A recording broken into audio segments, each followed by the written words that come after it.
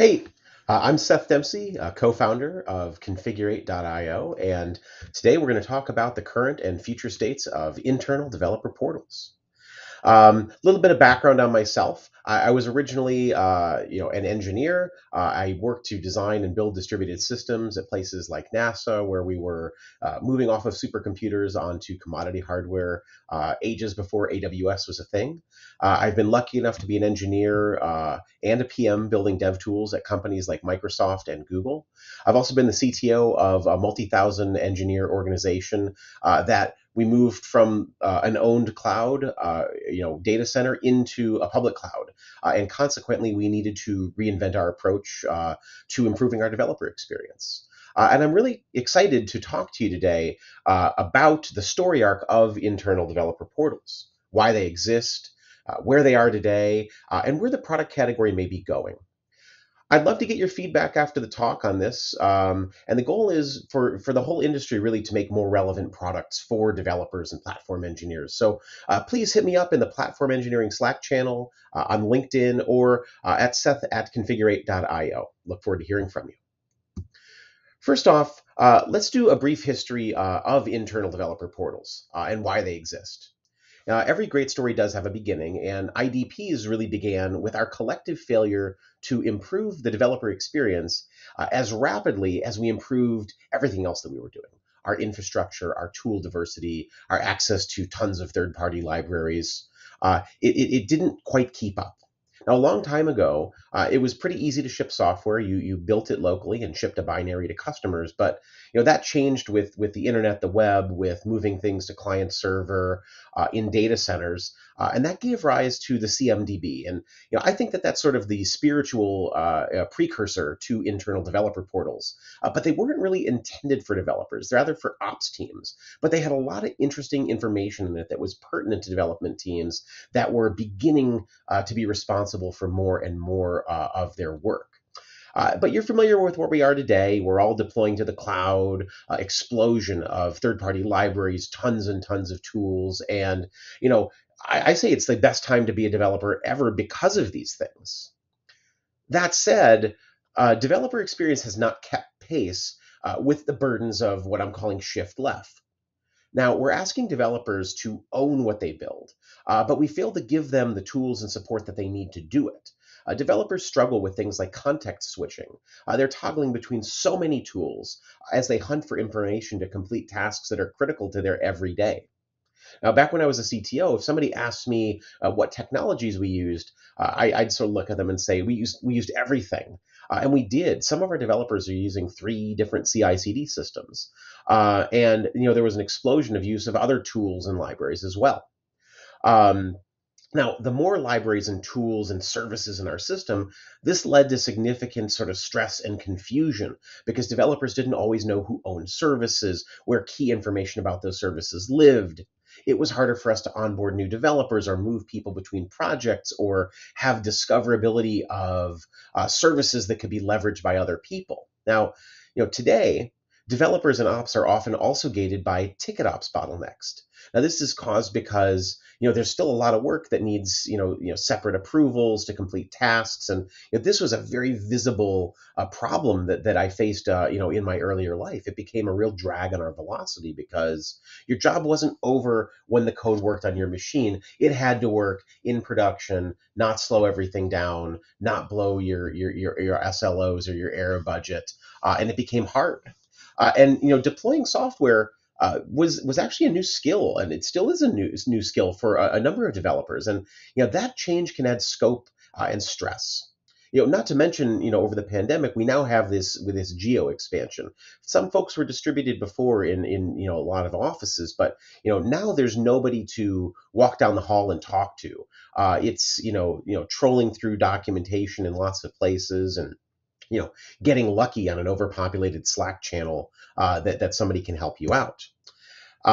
There's another problem that all of this caused as well, which is all of the sprawl that we're talking about didn't just impact engineers; it also impacted engineering leaders.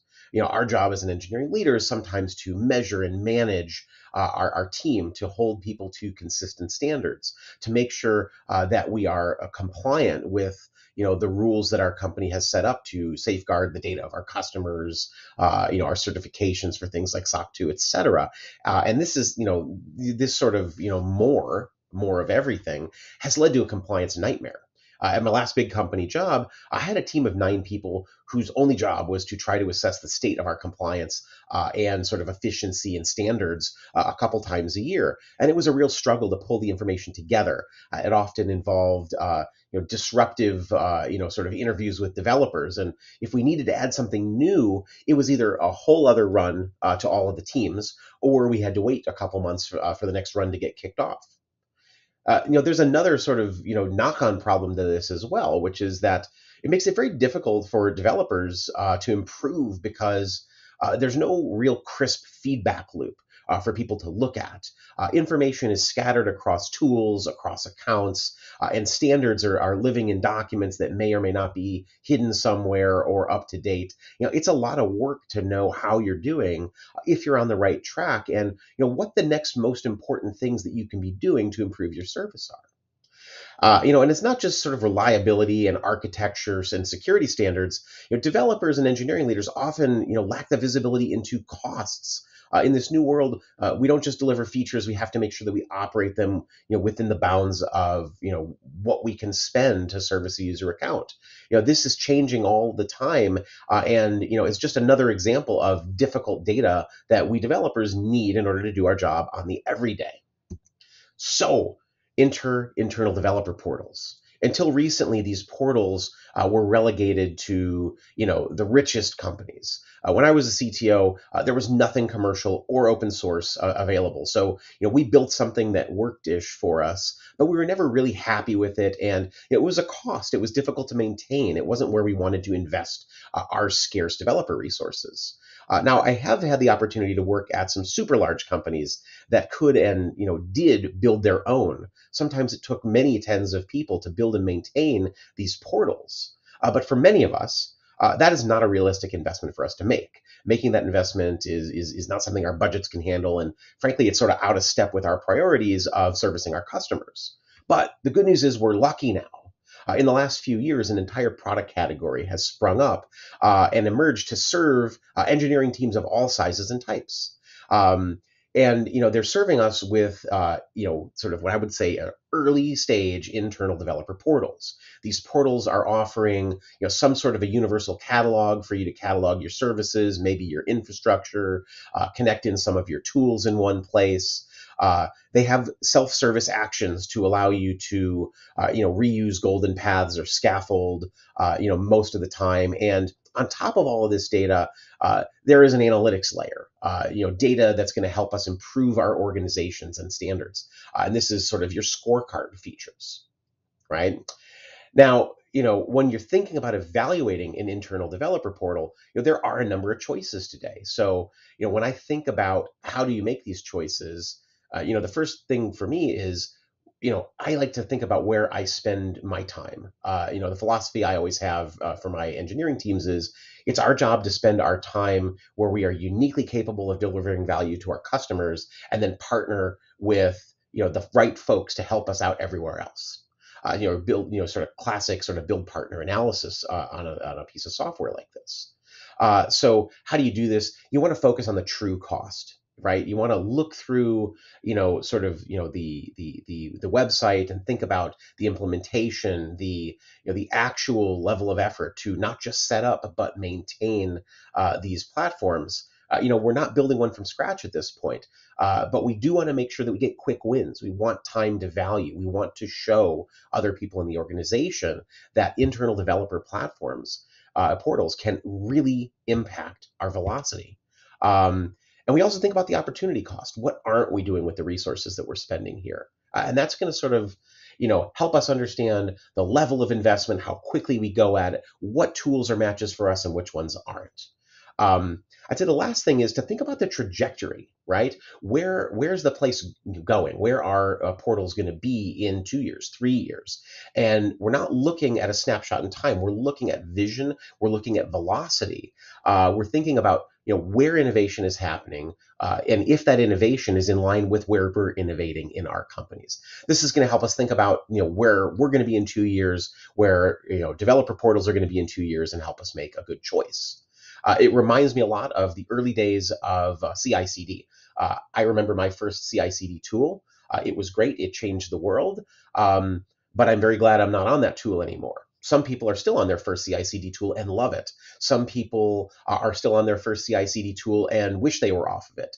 And I would say probably the vast majority of us have moved on to more specific solutions that are tailored to what we need in our company, with our infrastructure, with the methodologies that we use to build and deploy and maintain software. So all of these things are important to think about when evaluating alternatives.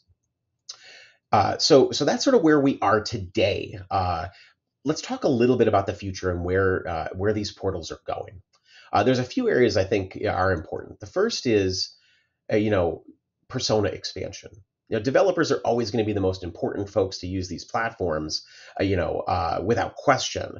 But there is a lot of interesting and important knowledge organized in one place, and there is a pretty rich analytics layer built on top of it. And while developers are going to use this, there are other roles. Close roles like enterprise architects or QA engineers or data engineers, and then people who might be a little further afield, like security or finance or HR or compliance or internal audit teams. You can imagine scenarios where people in these roles, they're already asking and seeking information about technology from the technology organization. And these requests often involve interrupts or manual data gathering today. And maybe a self-service portal can help increase the self-service of other roles looking for developer data. Let's take it one step further. These folks may wish to pull data directly into platforms that they use via API. And they also may wish to expose functionality to developers via the portal. In the same way that self-service actions might allow you to, resize an instance, maybe folks in the HR team need you to attest to something about where you're working for a compliance regime because you're in finance. Today this probably happens via other workflows, but contextually bringing this into the developer portal where developers spend their time, and using these mechanisms to effectively merchandise these opportunities to connect with developers, it could be a pretty important thing. So it's important to consider the future users and their scenarios.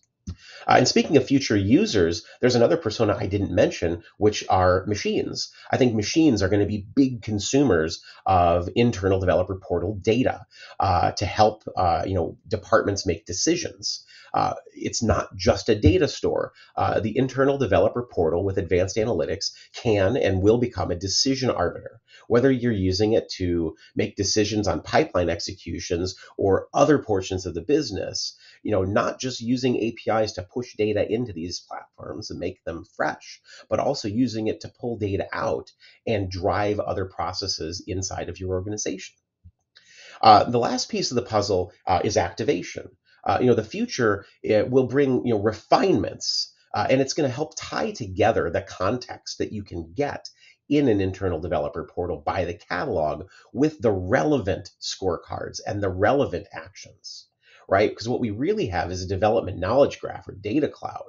And I think we can all imagine that there's a lot more that can be gleaned from the data, to help developers improve their experience. So we're going to see richer data activation, and we're also going to see contextually appropriate actions. Things that are standalone, actions absent context, I think are going to be the exception to the rule. As they require us to switch context and tooling, which is exactly what we're trying to get away with, with internal developer portals.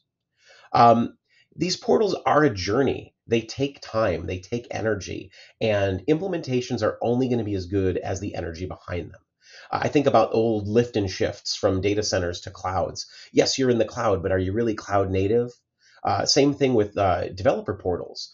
If you set it up, Are you really portal native? No, it's a change in philosophy for how you do business as a development organization. And you can do it in incremental steps, right? You're gonna win in some places. You're gonna get network effects from the data, from the value of what's in the platform, and it's going to spread to other roles in the development organization and throughout the enterprise. To summarize, I'm hopeful that this talk was helpful, for you to better understand the history of internal developer portals, why they exist, where they are today, and where they're going. The category of tooling is, extraordinarily useful for organizations that want their developers to move faster. We all do, and we want them to be, doing it in consistent ways, using self-service access, reusing knowledge. Implementing an internal developer portal doesn't have to be hard, and it should be impactful to your organization pretty quickly. Over time, these portals will become even more useful to developers and to other important stakeholders who currently aren't even conceived of as users of this data and these tools, both machines and humans alike. So, if you're like me and believe that a vibrant ecosystem is important to support the evolving needs of platform engineers, please get in touch with me. I'd love to meet you and hear your feedback on the pain points that you're having, what you think the vision of internal developer portals could look like. Hit me up in the Platform Engineering Slack channel, LinkedIn, or email me at seth@configurate.io anytime. Thanks so much.